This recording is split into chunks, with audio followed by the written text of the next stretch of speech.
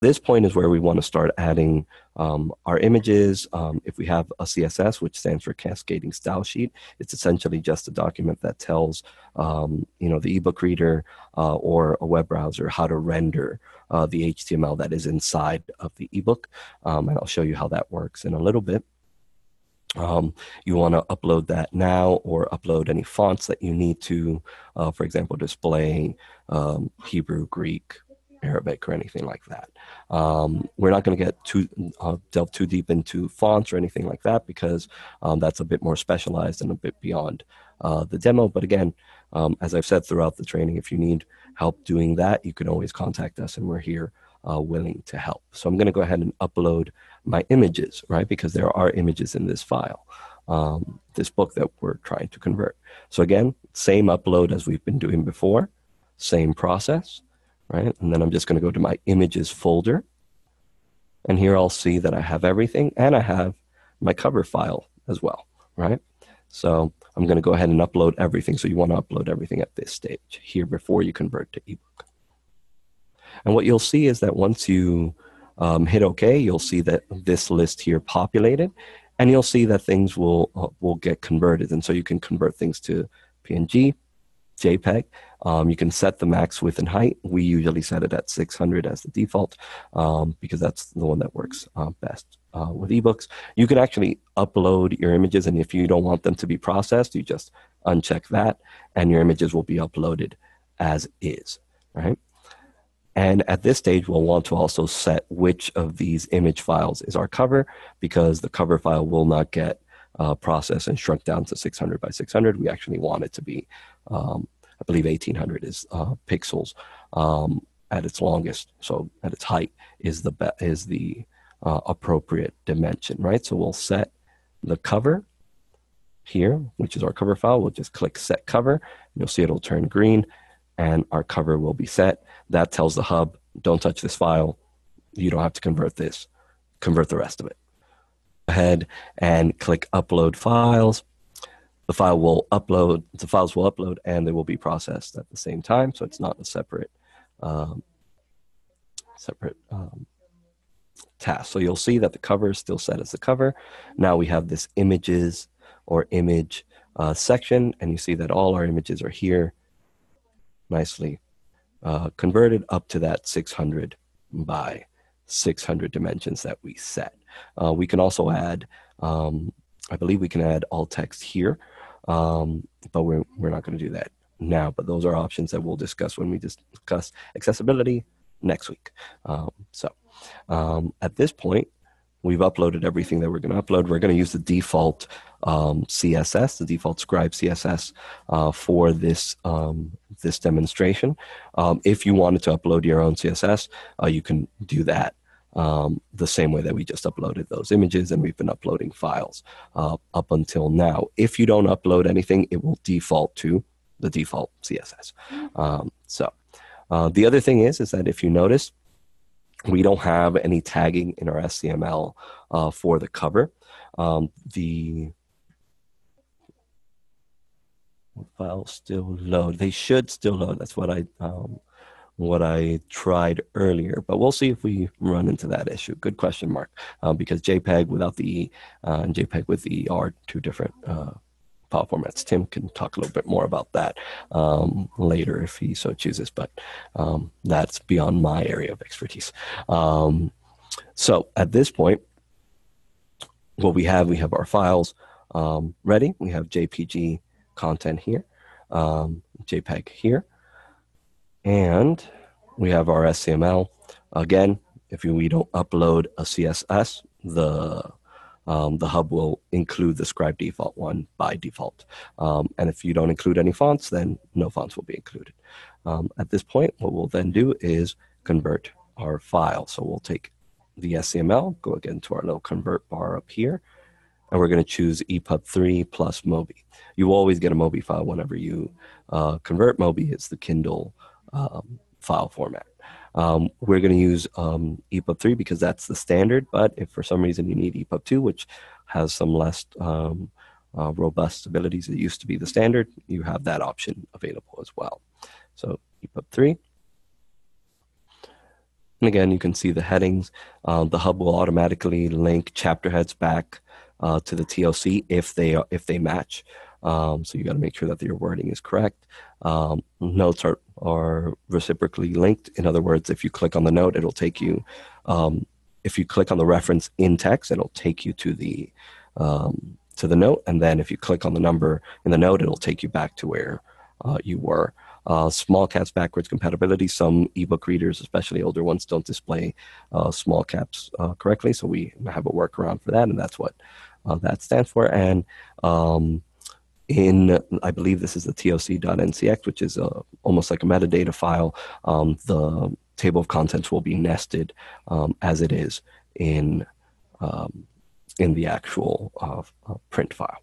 So again, if you ever need more information on these, you can click on the information boxes and they will give you more information on that. So we'll go ahead and save that. We'll leave all of the default settings on, and we'll convert.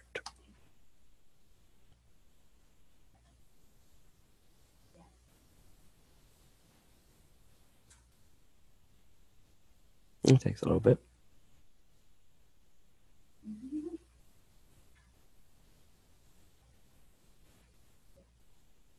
While we wait, are there any questions, concerns, worries?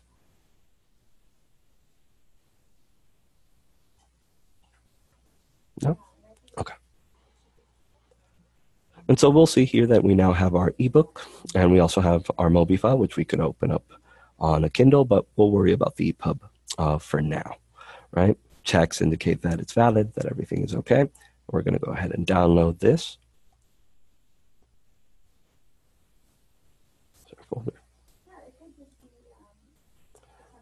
And again, I'm going to do the same thing I've been doing. We're just keep the organization the same as we've been doing now. So I'll cut this. I'll go back here, and I'll just create a new folder and call it OTN. I guess this one's going to be called ebook, but you all catch my drift.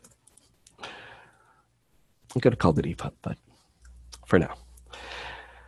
And so what you want to do is you want to then open this in Digital Editions. You can also load this onto an iPad to check it out. I'll do that now using Digital Editions. I hope that everybody's was able to install it. Once again, if you weren't able to, please follow along here so that you can see the result of the work. So I can actually right-click on this, open with in Digital Editions. If that doesn't come up, you can also just open up Digital Editions and drag the ePub file into it, and that should work as well.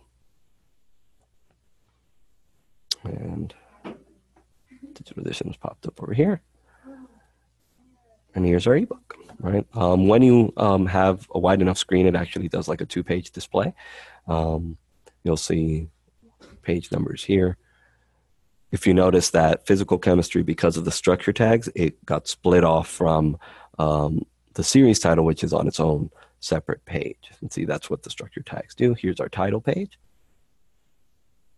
We have our links, nicely highlighted in blue. You can actually click on those and they will go to where they need to go. And we have our table of contents, Unit 1, and Unit 1 is backlinked. But here's something interesting. Because the names, Chapter 1, Introductory Mathematics, didn't match exactly, we didn't get the chapter number backlinked. And we could go in and fix that. For now, we're not going to worry about that because Unit 1 is linked. So we'll go down to this. So we have our chapter contents. And you'll see that our default CSS is pretty bare bones. It's pretty just like, so you can read it. Here's our images, our fig H's, see how they're bold, our B heads, A heads, our tips box is surrounded by box, our sidebar is different. And even though this is bare bones, you could, once you have your CSS, you can actually make this pop, make this different. We just are not going to have that. So Mark, I'm not quite following by page numbers not being set correctly. They do not correspond to the page numbers on the print. But why would you have them visible anyway? Oh, that is actually just digital editions. That's the way that they're setting it up. So it's Okay. not something that we do and we leave them in there like for people to see. It's just digital editions just does that. Okay. See, it just does that line. Yeah. I believe on the iPad we have methods set up so that the page numbers actually display correctly.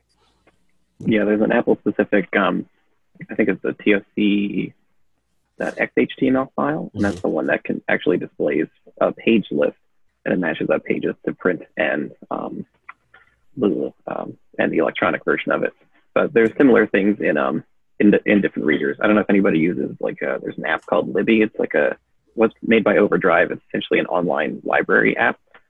So when I download a book based on the font size, it says I'm at page 490 of an 800-page book, even though the print book is something like 360 pages.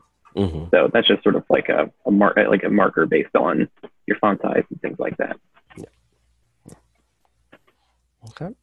And so we'll scroll through. And as I was saying, the CSS, you can actually see Adobe is doing it. You can see that we can, using the CSS, we can make this look more like the print version, or we can make it look slightly different depending on what we need for accessibility and so on and so forth. But we're not going to get into CSS because that will take a class all on its own. But here you have your equation. You have your images displaying correctly. And we have our review questions here at the end, nice and Latin for those of us who can understand it. But here we can actually see a bit of an issue because this URL is so long, the way that Digital Editions is displaying it is trying to keep it all together, and it's breaking that way. If I were to actually reduce the size here, we'll see that that break doesn't happen. So those are some things that we have to take into account with some older e-readers, that they're not as robust, I guess. And they'll have certain rules like that. Like they'll be like, oh, URLs need to be kept together, even if it looks all kinds of wonky. And we can insert breaks into the actual URL line so that it, a non-intrusive break, so that when we're in this view, it'll display correctly. But when we're in this view, it'll also display correctly.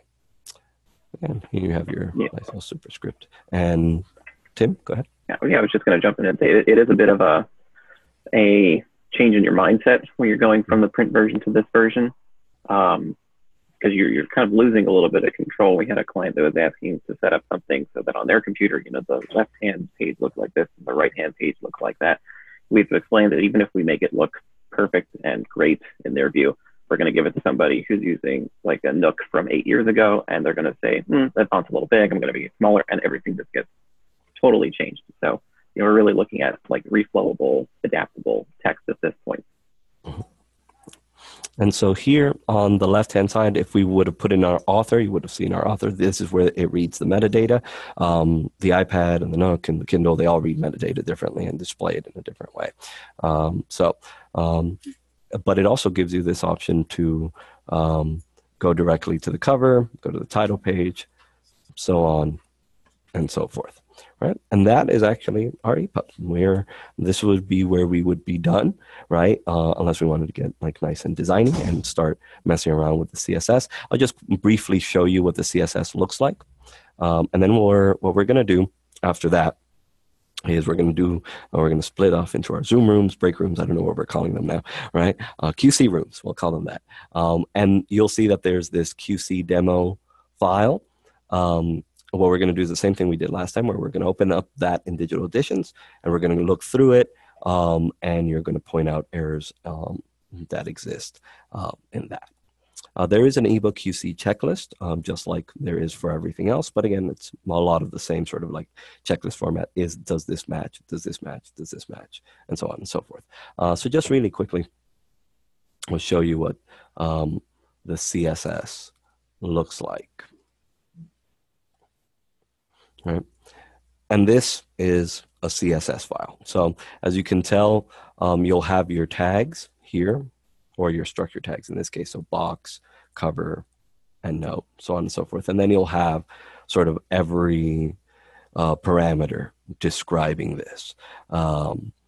So, for example, display in block, margin top 1 EM space, margin bottom 1 EM space, and so on. And as you mess around with this, the ebook will change. So, as you can see by how it's not super complex. And in fact, you can go to w3schools.org. They have a very good tutorial on CSS. And it's once the language clicks, then it all sort of makes sense. And it's pretty straightforward. It's written in plain English language. So margin left 2 EM, that means it's 2 EM spaces indented the whole paragraph. But once you get the language, everything will click, and you'll be able to actually create ebooks like what you see on on the Amazon bookstore, or, well, those are Kindles, but still, or on the iTunes bookstore. So we can also help you with this if you have any questions with that. So at any point, if you have questions, you can always contact us. I know I've said that about 500 times today, but I think it's important because we are here to help in that instance. So I'll just go ahead and stop sharing now and hand it over to Karen, who's the one who can break us off into key secret.